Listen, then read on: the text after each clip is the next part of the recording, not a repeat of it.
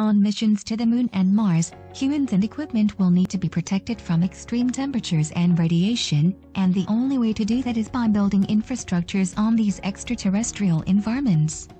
One idea is building with a concrete-like material in space. Concrete is very sturdy and provides better protection than many materials. Also, explorers could make it with resources available such as dust on the Moon. Scientists know how concrete behaves and hardens on Earth, but do not yet know whether the process is the same in space. How will it harden? And what will be the microstructure?